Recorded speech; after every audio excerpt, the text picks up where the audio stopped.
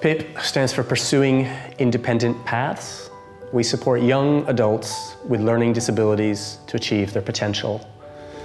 People with Down syndrome, autism, Fragile X, and other much more rare learning disabilities.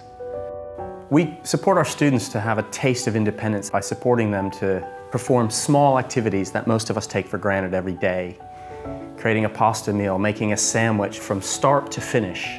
What we're doing is we're creating a level of independence that the people that we support don't have before. The people that PIP support find it very difficult to express themselves. It's very difficult for them to find a voice. Music, drums, it's a fantastic way to allow people to express themselves. And Marcio is a great example of that. And working with his peers who play other musical instruments, he finds a voice and he's part of a group and a community that contribute to something collectively. At PIP, we create opportunities to be ordinary.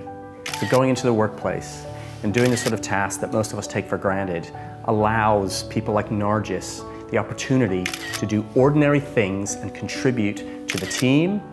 And the team is part of an organization, and she feels like she's actually contributing and achieving something. That's what PIP does.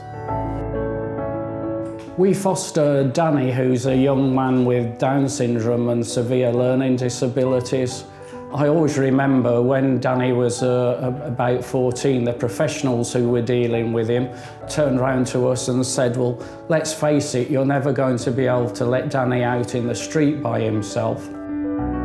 Now, several years after attending PIP, his social skills have developed immensely. He has good interaction with people. It's also greatly improved his speech, so the more he can build on that, the better.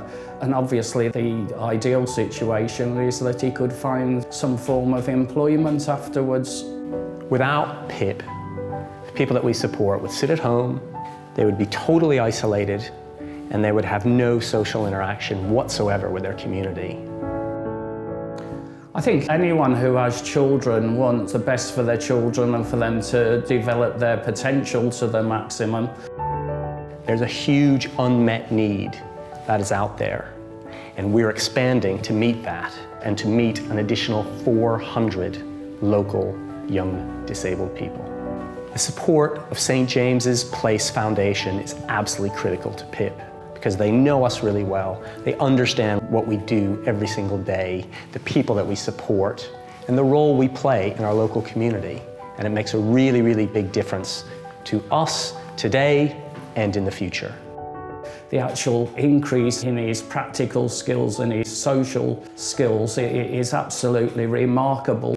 He knows the difference between the coins. He knows how to count his change. For Danny to learn that took years. Thank you.